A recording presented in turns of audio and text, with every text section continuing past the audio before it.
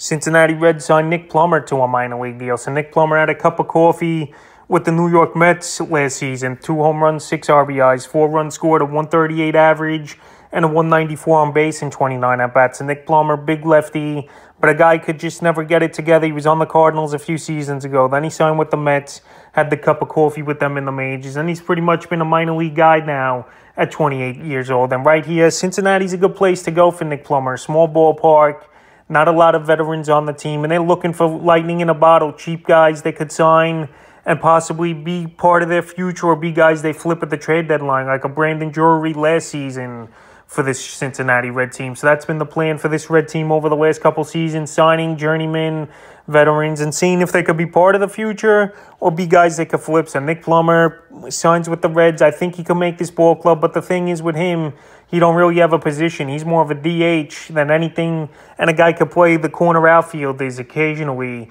is Nick Plummer. So Nick Plummer signs with the Cincinnati Reds, and we'll see if he can make the big club out of spring training and help this Red team possibly in the upcoming 2023 season.